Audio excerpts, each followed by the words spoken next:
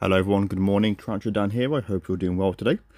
I'd like to thank you for taking the time to watch this video, and I hope it's somewhat entertaining for you, I guess. So this morning I decided to do some maintenance on my Porcellio Laevis dairy cow, as you can see from the footage on the screen of my dairy cows, and decided to take a look at some of them. And the one that I got originally, which you'll see at the end, started nibbling on me, which I've never had an isopod sort of gnaw on my hand before.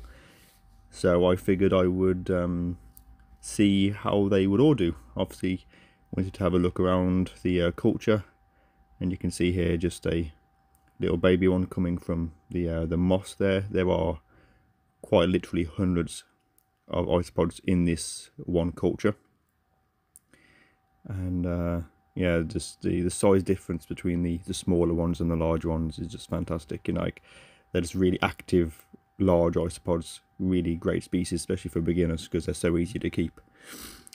But yeah, as you can see here, so I just decided to put my finger up to them, and a bunch of them straight away came on and basically started nibbling at the bits of dead skin and things on my fingers. Would like to say that this does not hurt at all. It's kind of like a tickle, I guess.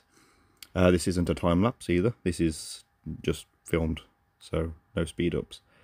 And yeah, it's very similar to if you've ever had like a praying mantis kind of gnaw at you, because they do the same thing, obviously, for the bits of protein that's in your skin. And obviously isopods are sort of scavengers essentially, so they will eat anything. So if you've got dead skin and bits of your oils in your skin and things like that, they will take it, and you can see they're very happy to just walk onto my hand and essentially have a feast.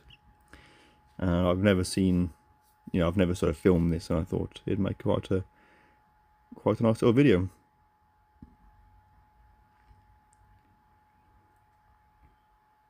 Isopods are not aggressive animals at all. They're very shy, but very, very friendly, and this was literally just a case of just free food essentially. So say it doesn't hurt, it didn't draw blood or anything, it just sort of takes the top layer of skin away, I guess. Almost tempted to put my hand in and see whether I can get like a whole swarm of them on my hand. Might make a cool video.